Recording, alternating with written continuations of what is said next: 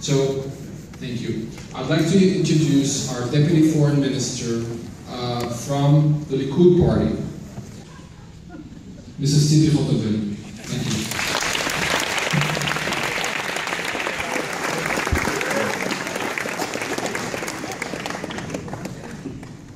Tzipi Hotovely, this is a citizen's arrest.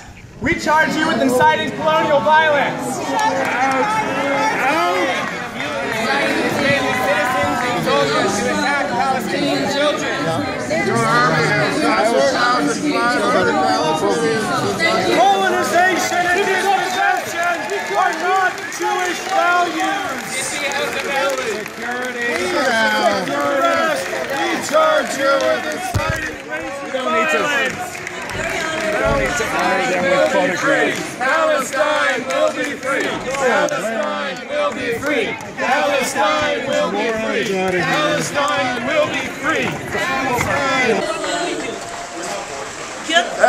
will be free. Thank you. You guys are justifying the fucking Holocaust. We got it. You can't fucking kid you. My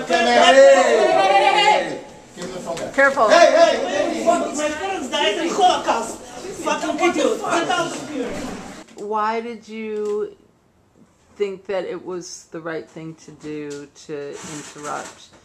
So I felt like it was necessary that Tzipi Hotovely and Israeli officials and also the fervent Zionists right in the Bay Area know that you can't have business as usual. You can't have conferences talking about strategies for how to push back against BDS, how to push back against other efforts towards Palestinian liberation. They need to know that they can't have conferences where they get to strategize against ruining our movements.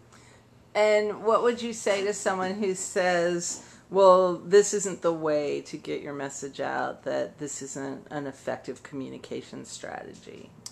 There's countless tools we can use towards social change and towards Palestinian resistance. This is one of them. What we don't believe is that civil conversation with these war criminals is going to be the solution. Tzipi Hotovely and the other diplomats and politicians and speakers that came today did not come here for civil conversation about the future of the Middle East. They came here to further, to promote a strategy of further colonialism in the region, further domination, to ensure a Jewish majority in the area, and to gain more of a consensus in the Bay Area Jewish community. So we're not under the belief that they are there to talk and to hear varying opinions, and in fact people who came to express varying opinions were barred from entering.